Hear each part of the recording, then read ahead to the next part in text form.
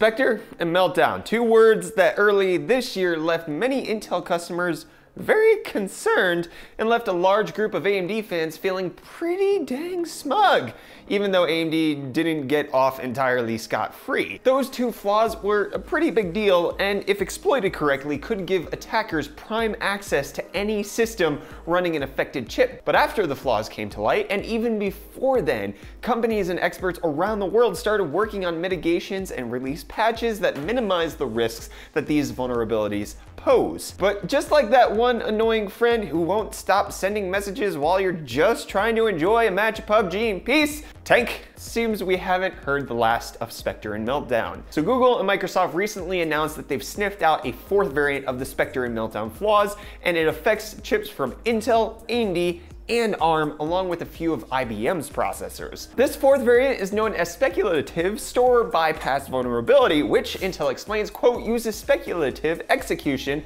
a feature common to most modern process architectures, to potentially expose certain kinds of data through a side channel, end quote. Now, unless your computer speak is level 95 or higher, the full detailed explanation of the vulnerability might be a little hard to follow, so we won't be getting too deep into it. Instead, we'll try to simplify it as best as we can. So modern processors are built for speed. They use various methods to ensure they're doing whatever they're doing as fast as possible. One of these methods is speculative execution.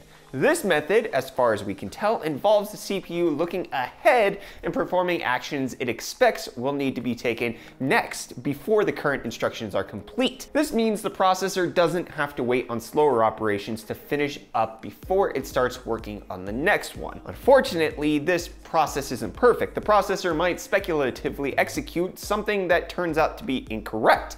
And when that happens, the whole process has to be restarted.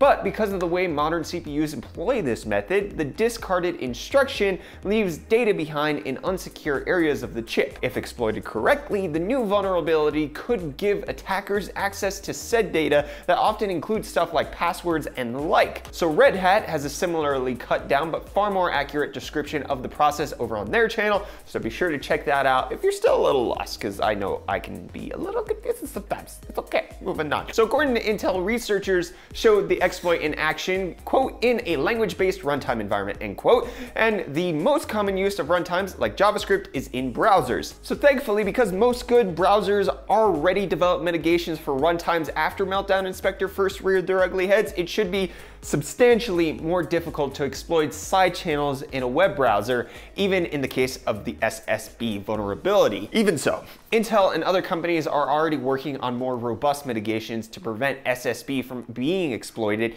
including, quote, a combination of microcode and software updates. Intel claims to have already given OEM manufacturers and vendors a beta version of the microcode mentioned, and that they expect it to, quote, be released into production BIOS and software updates over the coming weeks, end quote. Okay, great, so no worries then, right? Not exactly. See, because the mitigation targets speculative execution, you know, the thing that helps processors run faster, we can expect to see a performance loss of approximately 2 to 8% in certain applications, which sucks a lot. Luckily, Intel states that this mitigation will be set to off by default, which lets users decide whether to use it or not. Most of us probably don't need the same level of security as data centers and the like, so giving average consumers the option of not slowing their systems down is a smart move. The microcode update also includes a fix for the rogue system register read vulnerability, but it's not expected to have any meaningful performance impact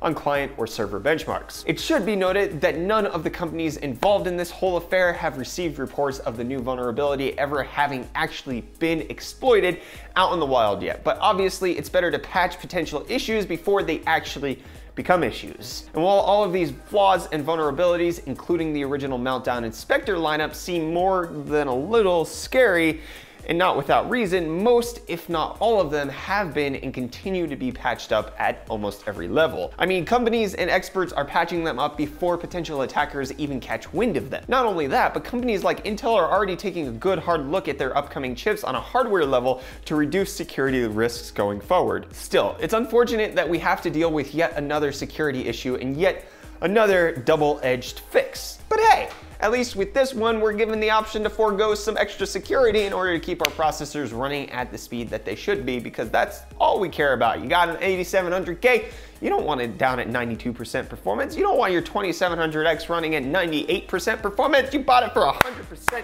efficiency. And then it just throws everybody's review out the window because, you know, CPUs are worse now. Anyways, what do you think of the new Spectre vulnerability? Is this something that concerns you? Is this something that you will potentially apply the fix for? Let's chat about that either down in the comments or in the community Discord. Link for that will be in the video description. I really want to have a convo with you about that. Be sure to smash the like button if you enjoyed this video, you thought it was helpful, if this gave you some information you didn't previously have. Be sure to get subscribed to stay up to date on all of our tech related content. I am Brett with the UFD Tech channel. Thank you so much for watching, and I'll see you all in the next video. Cheers.